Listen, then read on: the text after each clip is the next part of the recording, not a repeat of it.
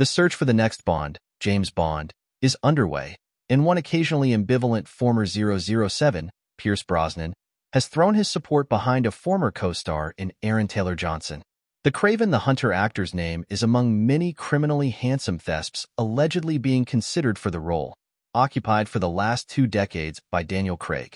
I think the man has the chops and the talent and the charisma to play Bond, very much so, Brosnan recently told the Ray Darcy show of Taylor-Johnson, who starred alongside him in the 2008 film The Greatest. And he was the greatest in it, Brosnan added, perhaps a bit too on the nose. So, yes, I read the news about his possibilities of being a Bond, so I would definitely tip my hat to the fellow. Brosnan, however, has changed his tune on the matter a few times.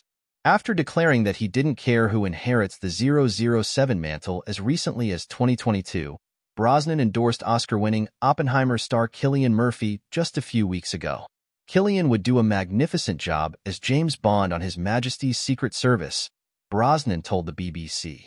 Murphy and Taylor-Johnson have joined the likes of Happy Valley star James Norton, Snowfall's Damson Idris, Tom Hardy, Henry Cavill, Regine Page, Richard Madden, as well as perennial favorite Idris Elba as actors rumored to take their martini shaken, not stirred.